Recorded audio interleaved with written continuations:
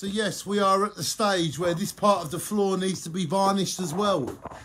We cannot leave out this part of the floor because we want everything to be equal. So we must varnish all of the floor. So as you can see, we are preparing this part of the room to be varnished, but this cannot be done in one go because otherwise we won't be able to get in or out the house or to the bathroom or toilet. To get into the bathroom, to get into the kitchen, to get through the front door, we can only varnish from there to there.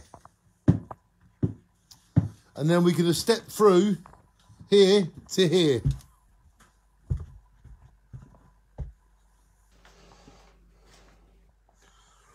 Step through from this room, and then we're just basically, the sofa will be further back, and then we're going to step to say there, and then there's going to be another 10 boards done today.